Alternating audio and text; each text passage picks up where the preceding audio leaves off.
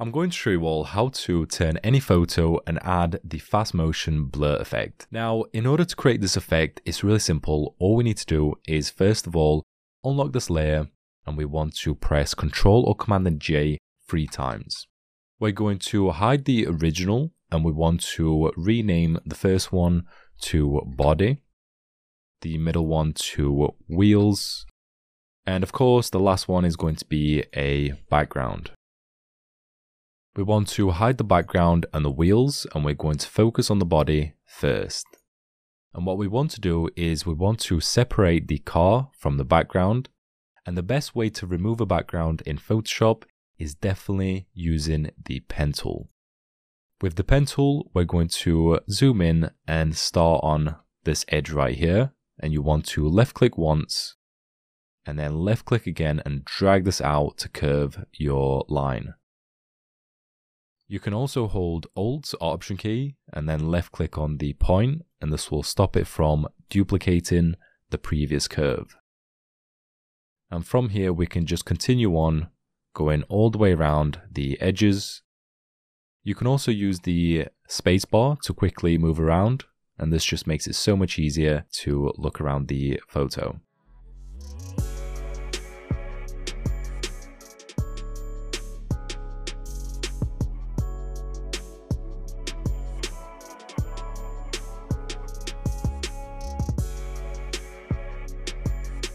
Once you get to the very last one, you just want to connect it up to the first one, and now you have a full path selection.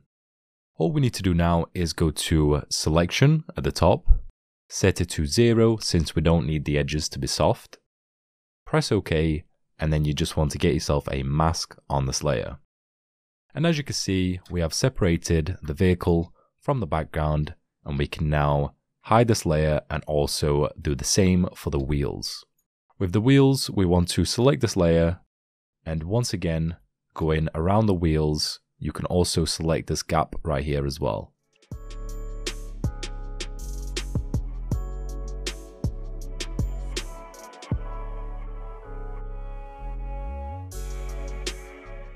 You can then go to Selection, set it to 0, press OK, and for this one, we want to get ourselves a mask layer on this one as well. We can also temporarily disable this mask by holding Shift, left clicking on the mask, and now we can also do the second wheel as well.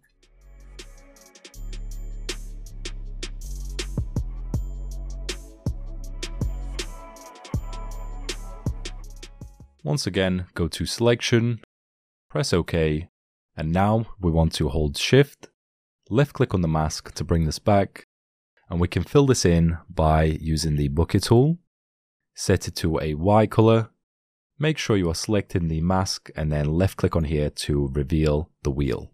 We can now press Ctrl and D to deselect it, and now we have the wheels and also the body as well. However, for the body, we need to remove the wheels so they are completely separated. In order to do this, all we need to do is hold Ctrl, left click on the mask for the wheels, and then selecting the mask for the body, we want to go to the black color and then fill this in to remove it from here. Press Ctrl and D to deselect it, and you can also use the brush tool to remove any leftovers.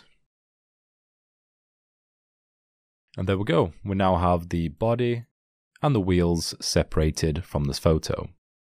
We also need a layer with purely just the background. So in order to remove this car from the background, all we have to do is get ourselves the polygonal lasso tool. What we want to do is we want to left click on here, and we want to have a guess what the road would look like. We can then go all the way around the bottom half of the car, making sure you also select the shadows.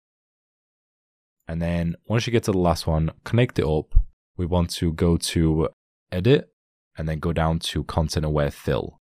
However, we need to make sure we are selecting the background in order to be able to click on Content Aware Fill. In here, we will have all of the options available, such as the reference areas. So the green area is the reference it's going to use. Now, in this case, we don't need it to use the background. while we are selecting the brush tool on a minus, we can subtract the background and tell Photoshop that we don't need the background of the buildings or the vehicle and other things such as the pavement. We only need the road. We also don't need the path. And there we go, that's not looking too bad so far. However, if we tweak around with the color adaptation, we can set this one to high. And sometimes this will look better compared to before. Once you're happy with the settings, we can go ahead and press apply. And we're going to focus on the next area, which is the corner bit for this path right here. Now for this one, we're going to go to the polygonal lasso tool. And we're going to left click on the path right here. And for this one, once again, we're just going to have a guess of where it's going to end. Going all the way around this area, connect it up.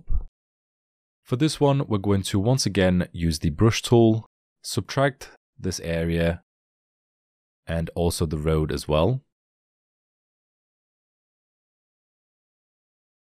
This message will come up, you just want to press OK. And now we're going to go to the plus and give it this path area as a reference.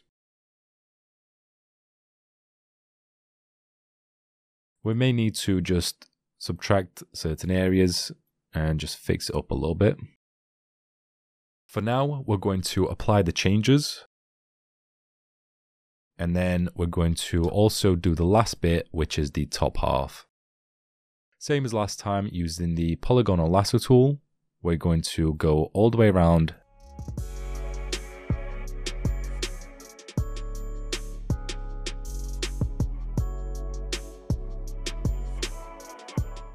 Connect it up, and there we go. Same as last time, we're going to once again use the brush tool, and this time we're just going to remove the pavement from here. Same as the building. And we only want to give it the reference of the building in the background right here. And also the sky as well. We can also give it this side as well. We're going to press apply one final time. And then you want to set it to a current layer. Press OK. And now we're going to press Ctrl and D to deselect it. All we need to do now is just correct this building right here. And the easiest way to do this is to use the clone stamp tool. Using the clone stamp tool, if you hold Alt, you can left click on this area. We're just going to try and get it as straight as possible by applying it onto the building.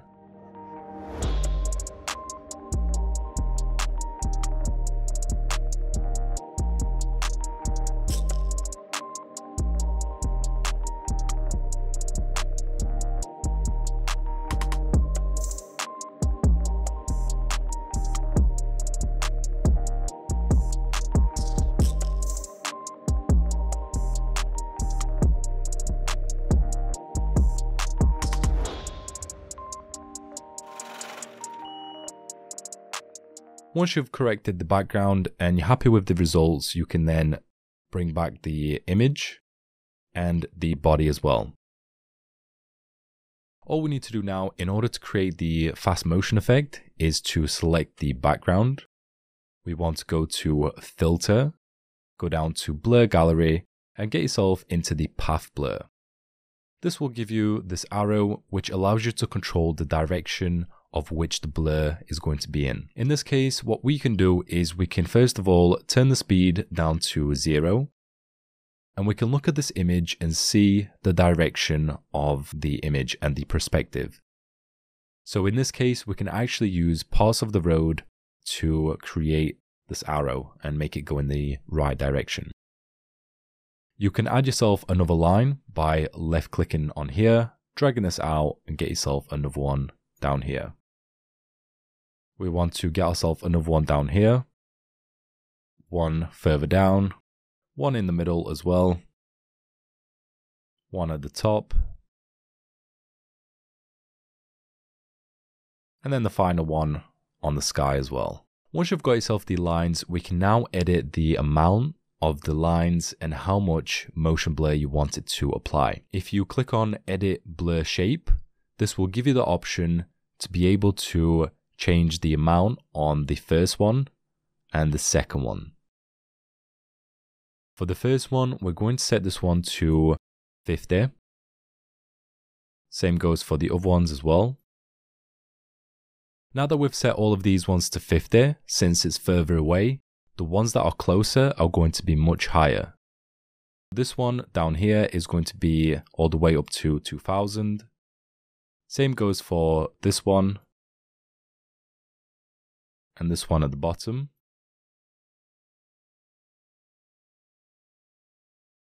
As you get closer to the top, you want to start reducing the number. So this one's going to be 1000. The next one is going to be, let's say 500.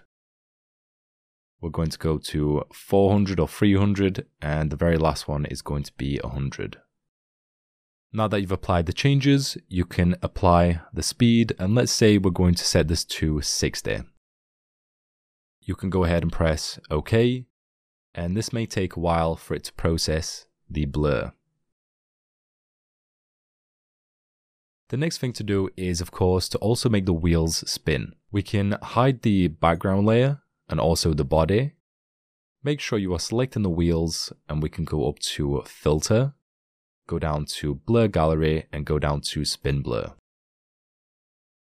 We're going to first of all set this to 0 for the amount. You want to drag this down and apply it onto the wheel.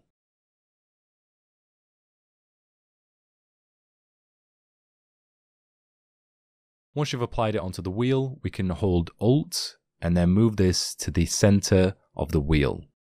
This will make it spin from this location. We can then set this to 36 and also make sure that this one is touching the top. We can do the same for the other one as well.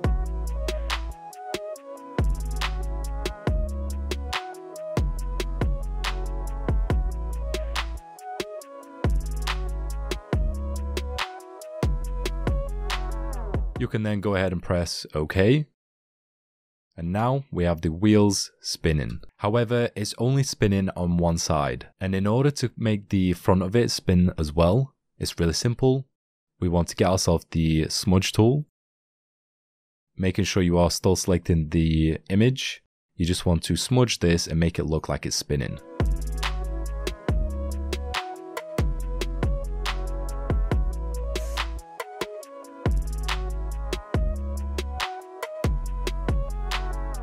We can now unhide the background and the body, and we have the wheel spinning with the car. However, at the moment it looks like it's floating, and we can fix this by using the brush tool, selecting a black color. We can set this to a brush size of, let's say, 300 or 250. You want to get yourself a new layer above the background, and we just want to brush this underneath the vehicle. You can left click once, hold shift, left click again, and this will get you a straight connection. So you just want to get yourself some shadows underneath the car. If you make it larger, you can once again left click, hold shift, and then left click again to get a much bigger area. We can get ourselves a mask layer on this one and just correct it up a little bit. And there you go. There is your fast motion blur effect. If you'd like to see more videos like this, click on the screen and watch the next video. Until next time, I'll see you all in that next video. Bye.